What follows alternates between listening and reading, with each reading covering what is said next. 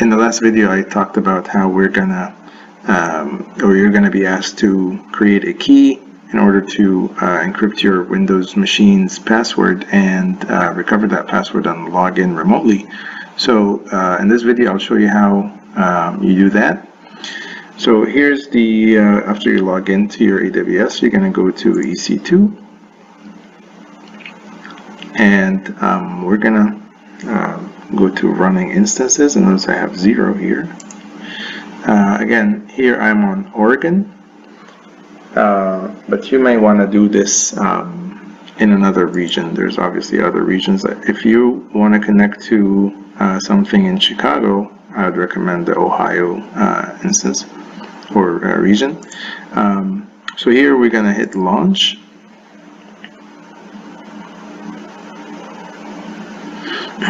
And we're going to pick the Microsoft Windows Server 2019 base, and make sure it is the image that has this logo or this marking on it, free tier eligible. That tells me that this is offered by Amazon and not someone who uploaded it to Amazon with whatever he wants to put on his Windows instance. So this is basically a base Windows instance. I'm going to pick that one. And I did talk about if you want to have a machine that is good for electronic trading or automated trading, you want to do filter by compute optimized, and you want something that has at least 8 CPUs and 16 gigs of memory, but I don't recommend this C5Ns. I recommend the C5D 2X large as your base setup. This you get 16 gigs of memory because when you are doing some backtesting, that would require a lot of memory, and you get 10 gigabits of bandwidth to the internet. So I would recommend that or higher. If you want to connect to the machine and do some trading on it with multiple monitors and have some graphic demands that you want to get out of that box, I would recommend you go with the GPU instances. These instances are a lot more expensive, but they also would allow you to be, like, this could be actually your, if you have a good connection to the internet, this could be your trading setup, your trading workstation. You could connect your, like, let's say you have 4 monitors or 8 monitors locally, you can remote into that box and have that many monitors on the machine. I haven't actually done any more than 2, but I'm not sure if so I'm not sure if RDP remote desktop would allow more than 2 monitors, but it didn't seem like it cares. So I think it would channel all monitors across the internet. Anyway, if you can afford it, I would recommend you go with this option right here. 32 CPUs, 128 gigs of memory, 900 gigs of solid state, and you get the benefit of going from that tier to this 50 gigabit bandwidth to the internet. So that's a good, really good setup. And again, this is an expensive machine, so if you don't make that much money from your trading, there's no point running this. It's just going to be a waste until you actually get to be on a professional level.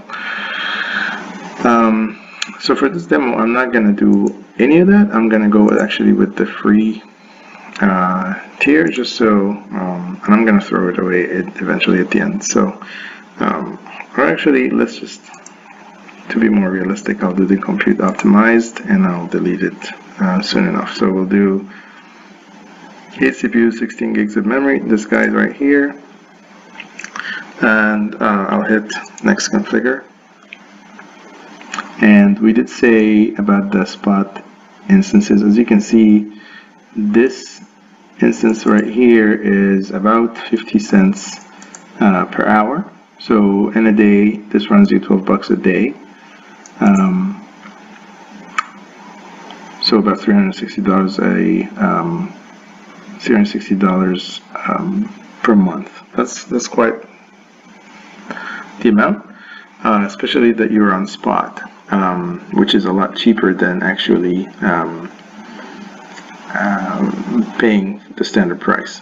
Again, the spot price is higher because we are on Oregon, which is one of the busiest regions. It might be actually cheaper in Ohio.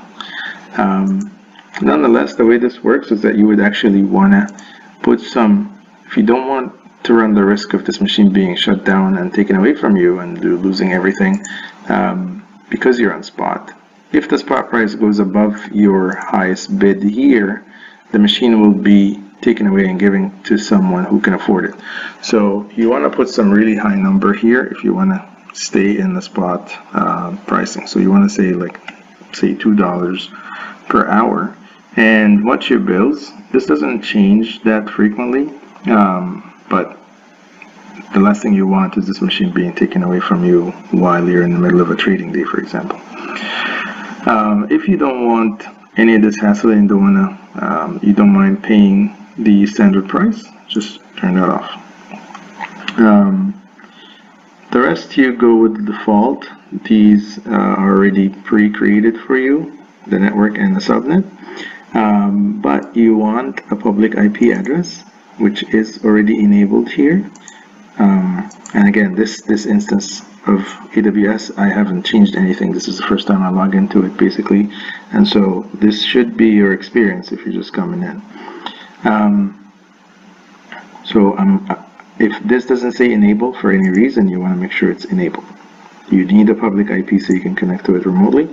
And I'm going to go on with the configurations.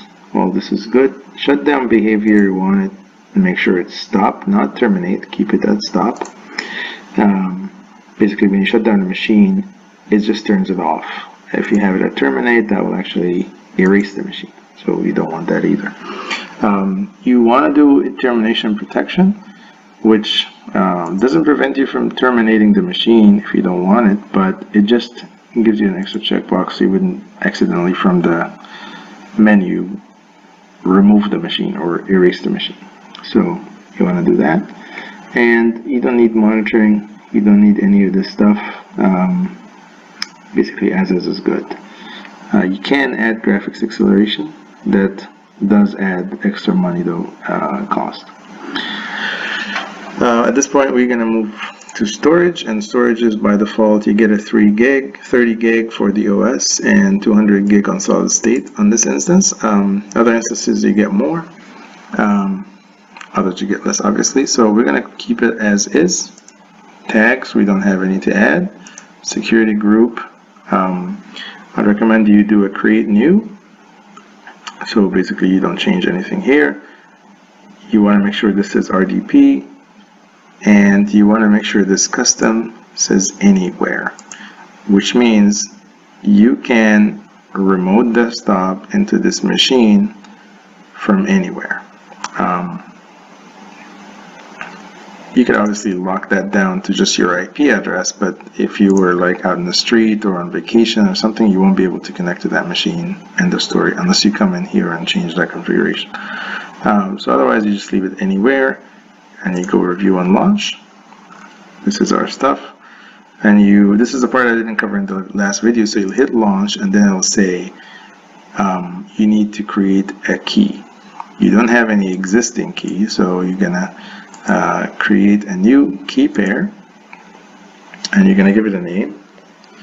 We're gonna call it my Windows key.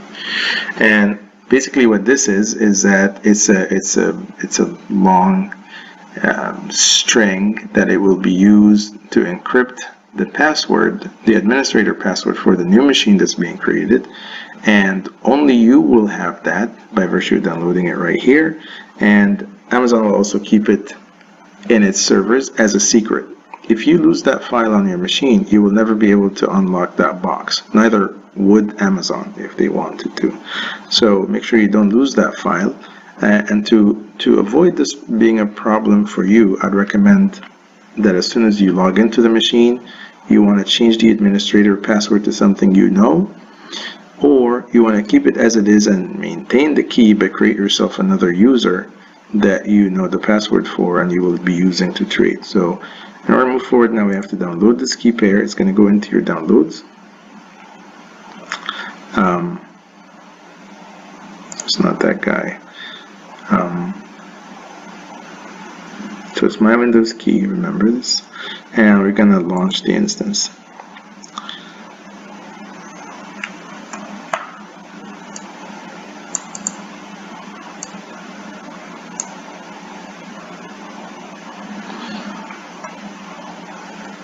Okay,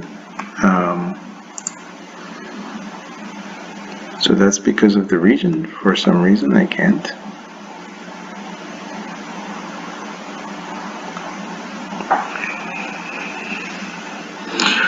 So we can try this in another region.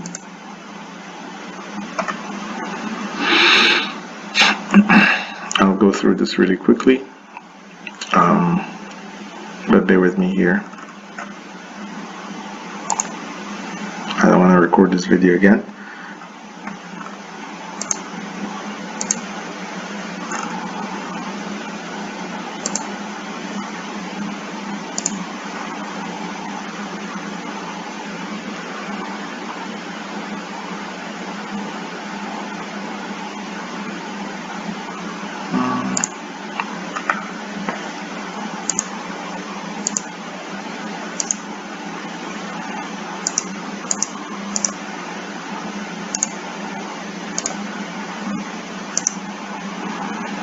This time I'm gonna choose the same key. Oh, I don't have a key. Okay, we're gonna create one.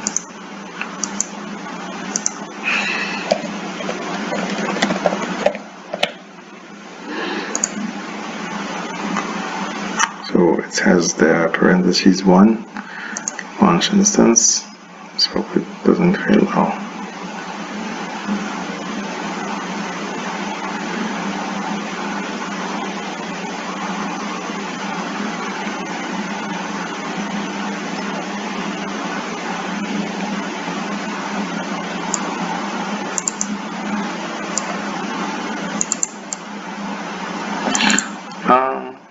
So this is about access, I think, because my account, this account is brand new. So it's having, it needs to go through validation. So I wonder if I make this a free machine, if it'll just work.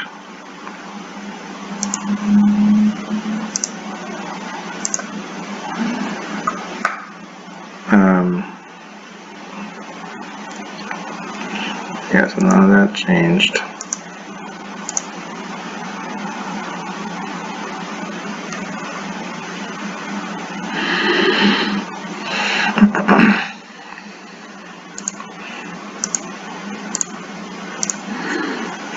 Alright, so let's hope this works.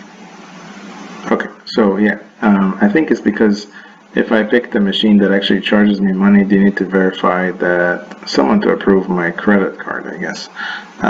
But since this is a free machine, for the demo's sake, it's going to be okay. So I'm going to go to View Instances.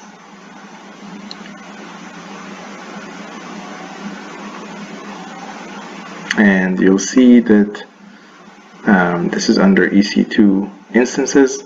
This instance is currently building and it's pending. I'm gonna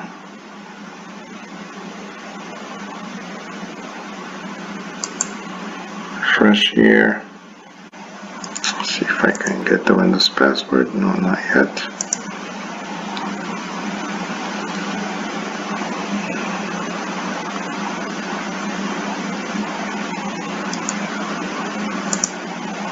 Here we go. So what you want to do now is get the machine information so you can remote desktop into it and change the password and install your software and so on. So first you need to remember that my Windows key file. I'm going to choose that from here, and it was the one that had the parentheses 1, so it's this guy. Open it. It's going to put it here. Now it's going to decrypt the password and give me the public IP address, which is that, and the password for the administrator. So I'm going to copy this to the clipboard, and I'm going to launch remote desktop. And I think from this point on, you can basically, it's a Windows machine. You just gonna need to reset the password and you know, install Chrome or install whatever you need to install to move on. That's it for this quick lesson, and happy trading. Thank you for watching.